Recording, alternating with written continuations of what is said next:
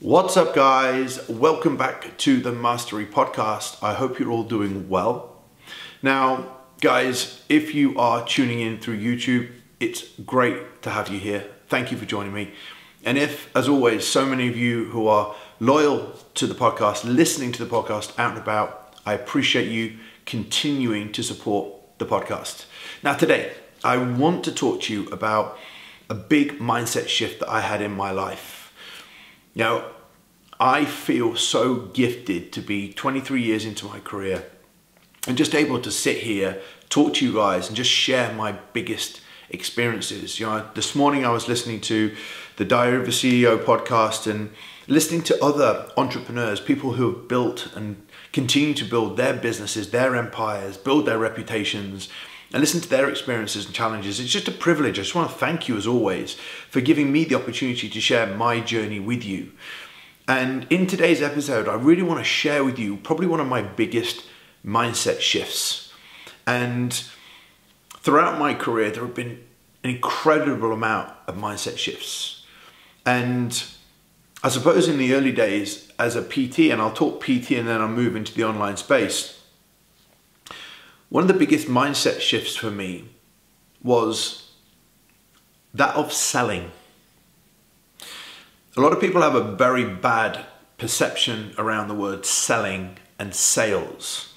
And so we get to the whole idea is if you help enough people, sales will happen. Well, there is a bit of a fine line there because there is give, give, give. Yes, and thou shalt receive.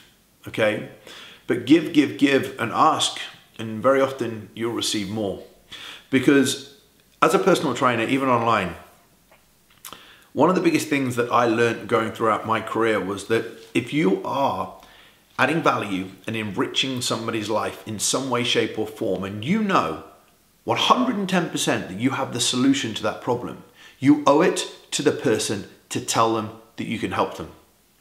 And so throughout my whole career, there is one thing that I do not avoid, and that is telling people that I have what they want. Now, the good thing about this with social media nowadays and the way that we market our businesses is the fact that we can constantly add value. As a personal trainer in the early days, I was always thinking value, value, value, help, help, help, help. And really in the early days, that help didn't automatically transpire into customers. And so when it came to going online, I would add value and post and share and post and share, and it didn't always lead into customers. Now, in my situation, I had a lot of fantastic results, and there was a lot of people that asked me for my help. And I will tell you, there's a very small percentage of people in the industry who excel in their field that much that their whole business ends up being organic. Their whole business, literally every single inquiry that's coming into the business is from the value that they offer. i.e. the conversations the PT has in the gym, online, the posts that you make. There's very few people, there's a very small percentage that will just be inundated with people coming to them. It's what we call inbound marketing, people coming to you. But there's got to be a lot of thought process into the sale, which means you have to become actively engaged in any conversation you have, whether or not that is face-to-face as a personal trainer in the gym, or whether or not that is online through whatever fashion we'll talk about lately in a minute. So the first thing I want to talk to you about is selling, okay? Something that's called a deserving level, right? When you have something that can help people and you know categorically that you can help somebody, you owe it to that person because they, believe it or not, just like you listening to this right now, I owe it to say to you, if you want to build your business, you reach out to me because I've done it for 23 years. There is nothing that I haven't done that I couldn't add or teach you into your business to help you to get to the next level. So I owe it to you to tell you. One of the most important things you need to do, and this is something that I learned early doors, was to actually look at the value that I bring as a human being on a piece of paper to someone's life. So if you're a weight loss coach, and this is how I changed my perception in selling. If you're a weight loss coach, I want you to write down on a piece of paper absolutely everything that you've ever done that you know if you were to share that with somebody else would add incredible value to their life. I've done a nutrition course. What was the nutrition course? What was the modules that you covered? I've helped X amount of people lose weight. I've helped X amount of people get fit. I've helped X amount of people improve their self-confidence. I want you to just write and write and write and write and write and write. And eventually you look at that and you go, I'm pretty damn good at what I do. The problem is in our industry is you continually look at everybody else out in the world and say they've got more, that you put yourself down. And you put yourself down to a point where you think that, I'm never going to be good enough. If ever I speak to this person and they say no, is a reflection of how I feel in myself. So therefore, you fail to ever tell somebody, I can help you. It's the same as the confident man or woman in a bar would actually have no problem in saying to the person, let's go for a drink, because they know they'll enrich that person's life. Whether they say yes or no is regardless.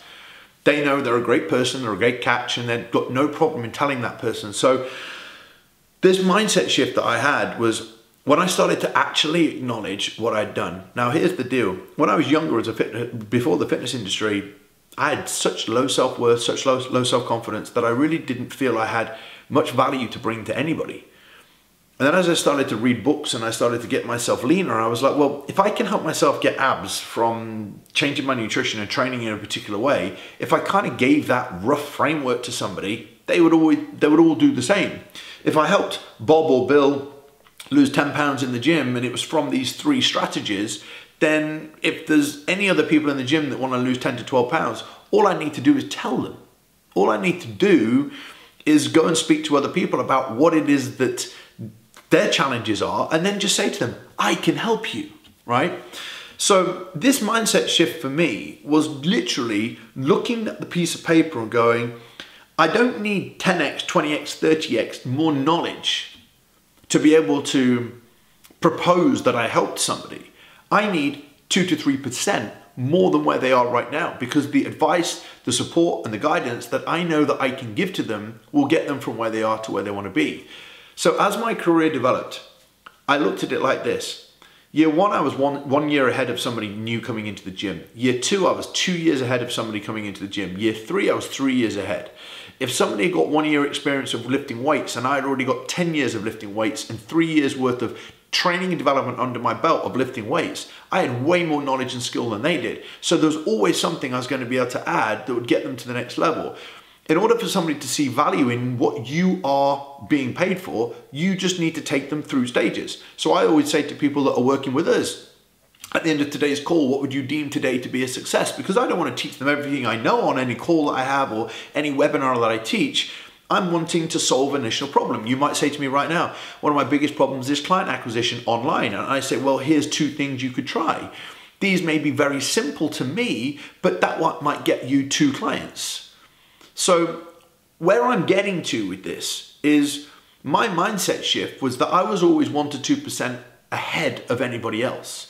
And in doing that and writing down on a piece of paper everything that I know, it increased my self-worth, it increased my self-value. So that made me so excited to be able to have any level of conversation possible with any person.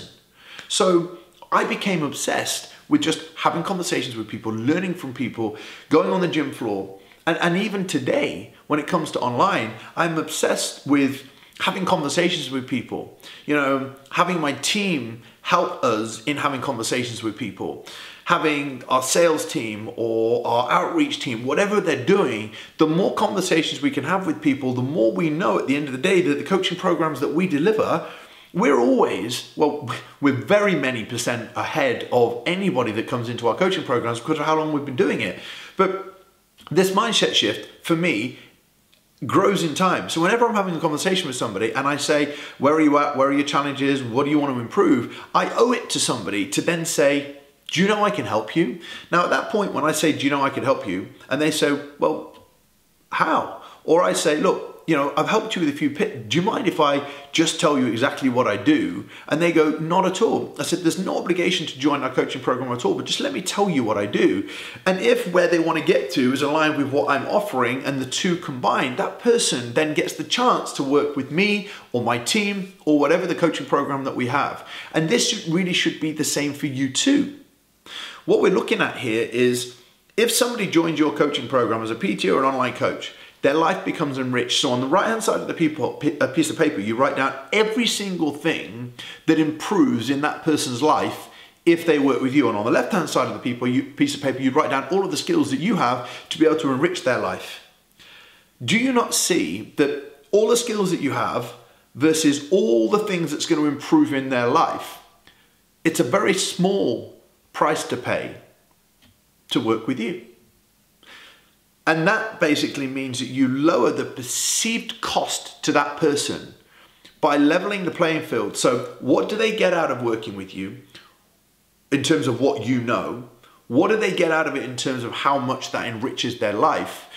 And then as a result of that, you see the perceived cost of you to be very, very low. So whenever I speak to somebody, I know that what we charge for our coaching programs is very little in the grand scheme of how many more clients we can help people get, how much more clarity, what vision they get, how much more money they make, the client portfolio, even to our scaling programs, how big the teams get and impact that people can make worldwide. And when we actually look at the impact that we create for people, even down when I was personal training, I knew that the person in the gym who's struggling, they're struggling because they don't have the things that I know, and therefore they would have less injuries, they would have more enriched time with their friends and family, and they would feel healthier, they would have better health markers, they would lose more body fat, they would have more confidence. So I'm writing on the piece of paper everything that this person gets, and on the left I've got everything that I know at this stage. And therefore you start to see that you are missing out so much by not telling people not just what you do, but having more conversations. So as a personal trainer, it has to happen on the gym floor. You have to be on the gym floor. You have to talk. We're in the service-based industry. When you're online, the only thing that's really going to happen for so many of you is getting inside and having conversations with people. Whether or you're having them through comments that are left on your page or whatever, but the understanding here is that people very rarely come to people with a problem unless you are perceived to be an expert or an authority. So when you're classed as like a generalist or low-level specialist, most people will perceive what we have, what we know, as unreachable. Very, very rarely do people message me personally and say, hey, I want you to help me, because they see me being so far ahead. Most of the times you guys will think that your question or thing that you want to ask is just stupid. So what do? I have conversations with you. I'm talking to people like yourself all the time inside my DMs.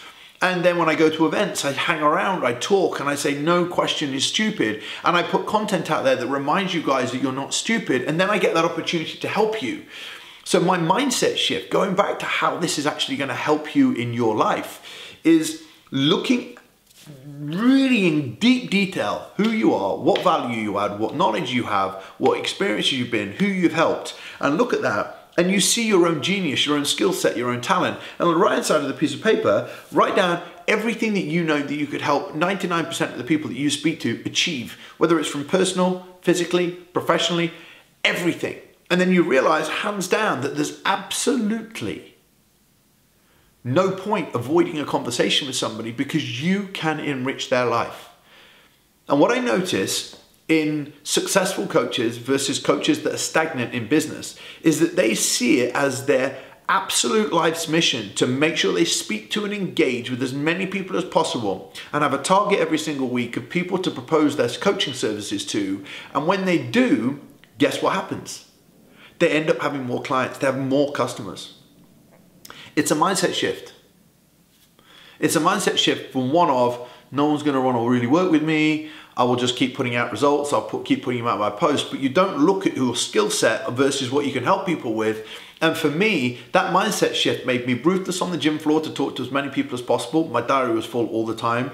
Online, it was a case of everybody back in the day when social media was very active, all the conversations I had, I made sure I sold to people. And even today, with everything that we put out, whether it's social media, whether it's YouTube or Instagram or Facebook, wherever it is, the amount of people and engagement that we get, I owe it to you guys to talk to you. So let me say to you right now, hopefully this has given you an idea and a mindset shift for you to apply to your business. But if from listening to this or watching through this, you say, I know Mark can help me, I'm saying to you right now, I know I can.